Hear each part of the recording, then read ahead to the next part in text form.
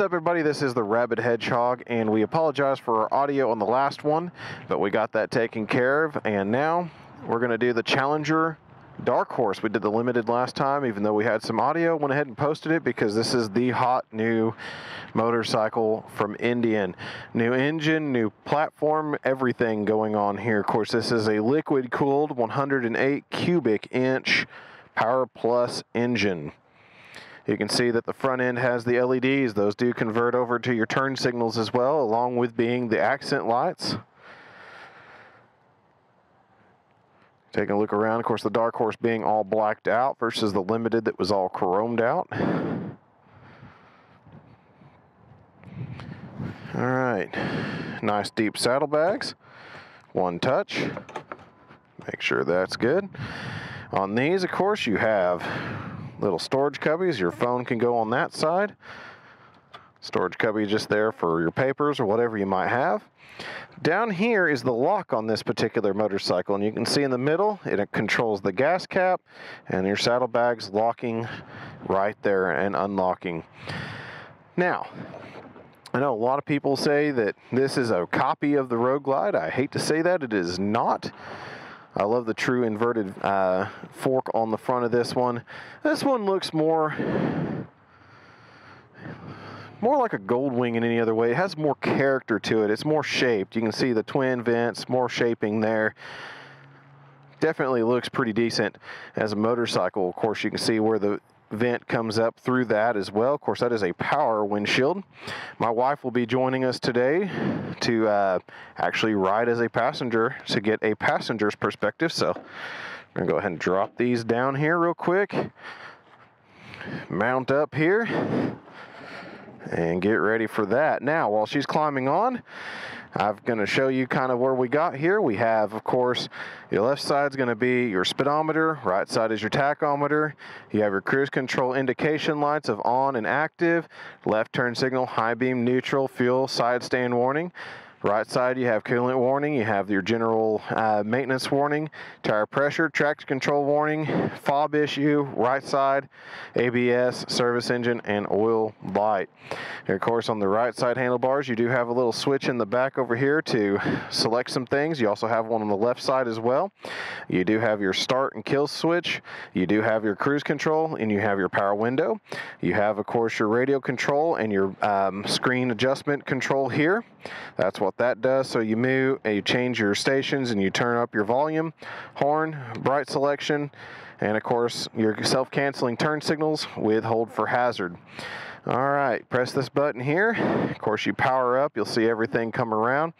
Gear counter, odometer, fuel range coming up. And then, of course, you can press these hard buttons here on the ride commander here. There we go. So on the ride command screen, of course, you do have the bigger, newer ride command screen. Of course, you can still drop it down there and change your controls to sport mode and all that. I'm going to switch that to auto there. Now on this, you can flip it with the left side. Has your current ride, how long you rode, distance, voltage, tire pressure systems, home link. Of course, you got your navigation. You can split the screens with the compass, voltage, and your tire pressure monitoring.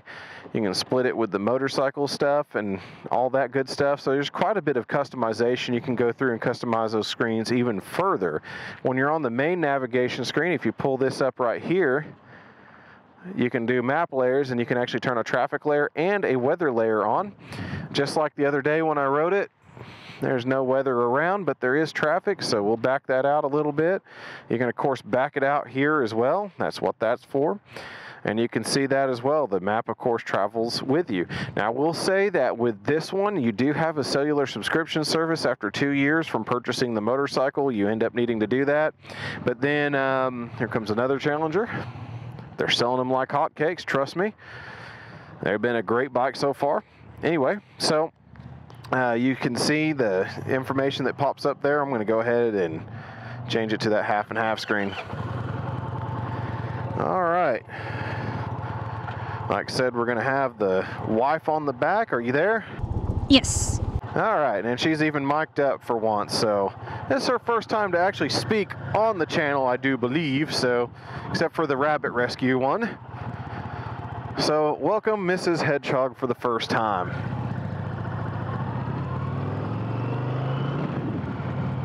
All right, so this of course being the new Power Plus engine, it's going to have 122 horsepower, 128 foot-pounds of torque. This bike can haul its way up. All right, to activate cruise control, you simply press on this button, slide it to the left, and you will see the cruise control indications have come on. Let me get this thing in 6th gear where we're actually running here. All right, so at highway speed, we're doing around 63 miles an hour, and this bike is totaling around 2,600 RPM, so it's not pulling that much at all in terms of the RPM band.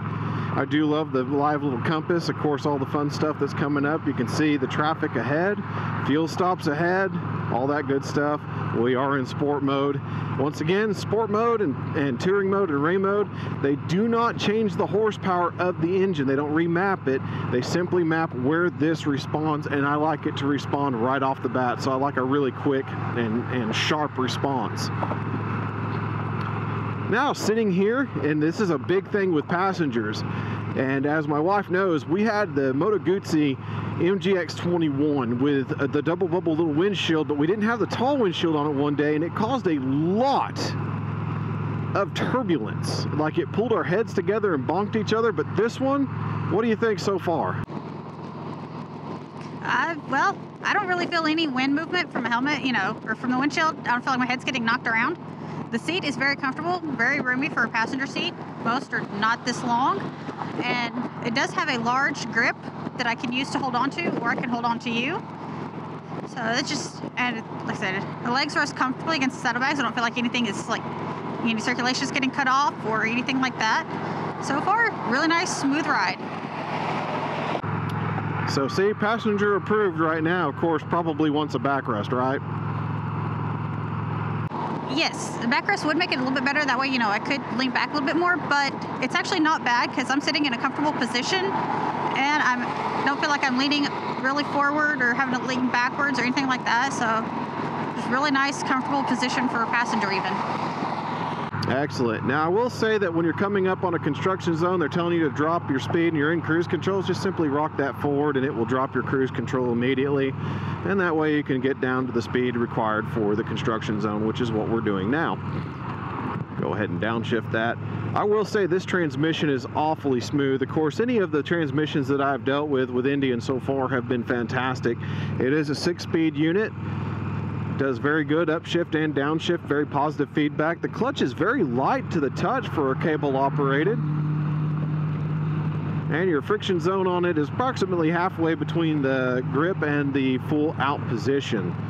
So if you use the MSF course between position 1 and 5, it's around a 3.5 on where it comes out to hit the friction zone. Now, one thing I love about this motorcycle is how everything is intuitive and in reach of the rider while they're riding. Of course, you can change the screen, like I said, with the 2 little paddles in the back there. So that's one thing you can do, or you can reach up, and this is glove friendly.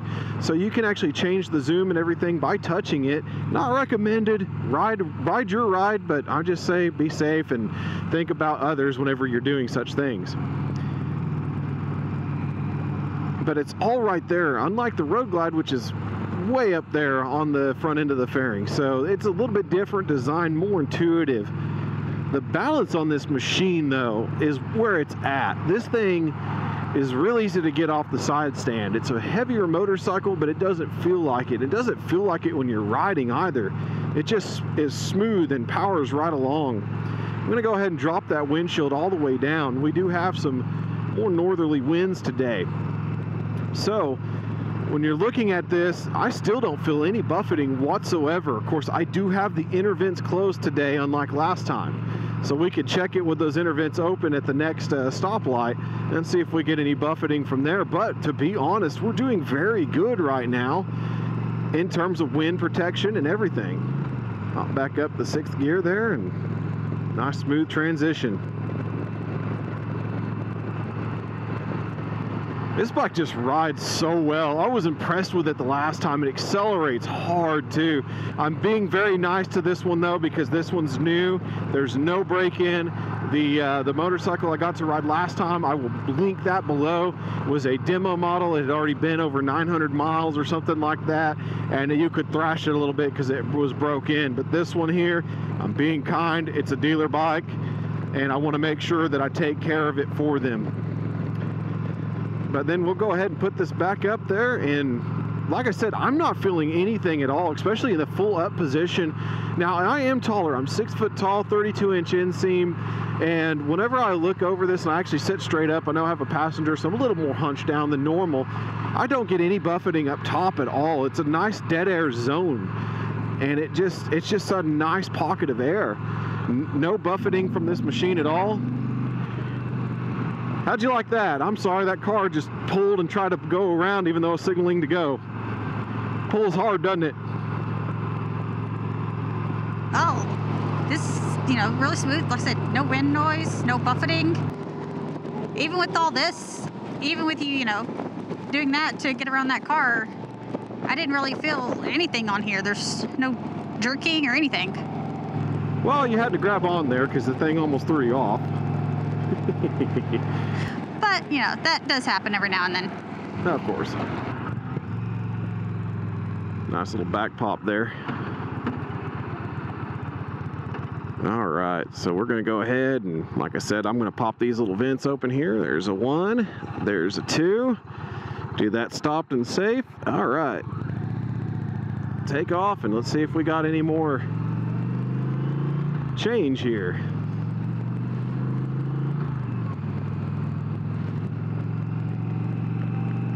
So far for me, there's no change back here with those vents open. Of course, we got all the wind from the side now, but it's working very, very well right now. And the suspension on this, even with a passenger, is very good. It's very nicely sprung.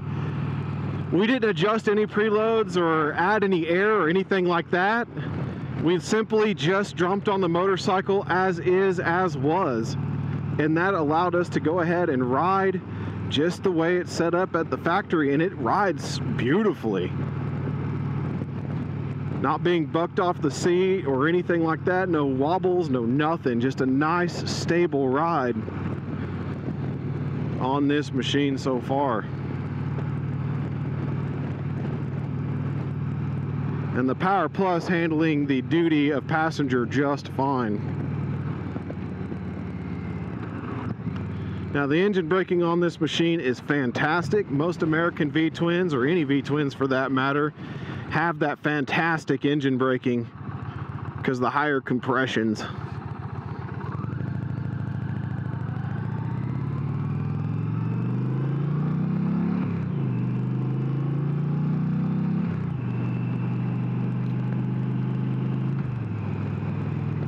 Nice, powerful engine. Of course, I'm on this nice, horrifyingly broken road here. I'm going to aim for this little bumpy bump here. As you can see, no upset in my voice or anything. Let me get into the hole there. There we go. And you could tell nothing. It just glides right over those impressively, passenger and all. Even with extra weight, does just fine. Bike still turns very smooth. Passenger's weight does not seem to affect it whatsoever. Yeah, even when you were purposely going over those bumps, like I said, it didn't feel anything. I didn't even know a difference. And you're on the fender basically, and that's impressive in and of itself. Usually you'd feel it to death.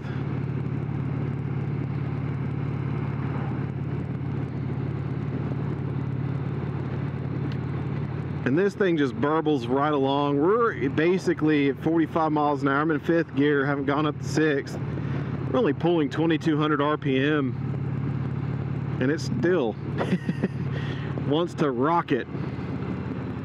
Like I said, I've got it in sport mode. The basically rain and touring mode, you have the same power. It's just how much more grip do you have to grab before it gets going. That's the only difference.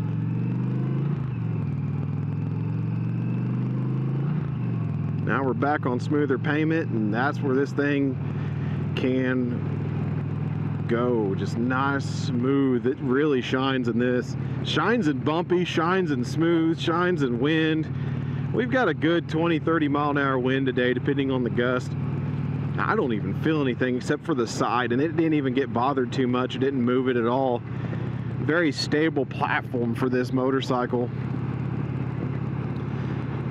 Seating position, as you can see, my knees are down against the tank. There's nothing in the way, no hardware, no anything to hold my knees back. Down to the floorboards, kind of slightly canted forward with my leg. Just a beautifully cruising machine, and like I said, we've got these vents open now. I'm not getting any weird buffet at all. I'm getting better airflow. I'm feeling a little cooler, which is a nice thing, especially, you know, when you're riding on hot summer days. But other than that, it hasn't changed its attitude at all. We'll go ahead and lower the windshield back all the way down. Double tap for that, or hold. Now I got a little bit of buffet on the top of the helmet with the windscreen down, but it's not bad at all. I've experienced far worse. Keep it down for the moment being while we go on the interstate here.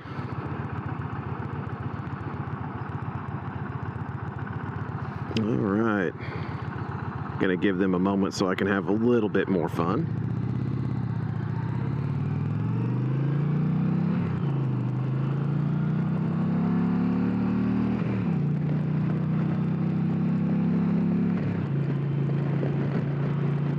This thing just sings to my soul, that's for sure. This engine is so easy to get along with. There's just power everywhere, and that's the best part about it. Power everywhere. Maybe a little hint of a little bit of spin up needing to be done at the very low end, but once you get this thing revved up around 1800 to 2300 RPM, it just rockets from there. And it sings a beautiful song. The note is low. It just needs to be woke up a little bit, add a stage 1 kit or something like that, and wake it up a smidge, and it'll get going. So this bike is handled just designed to eat mileage, and this fairing is still working very beautifully right now, even with the windshield in its lowest position. I'm still getting no buffet. We've got a lot of side draft and wind right now, but no big deal.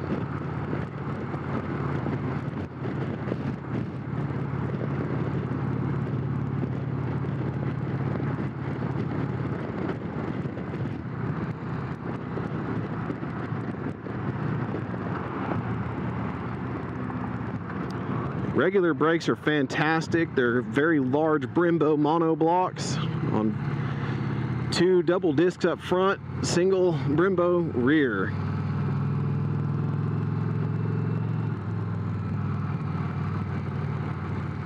Trying to be extra careful because these construction zones are tricky.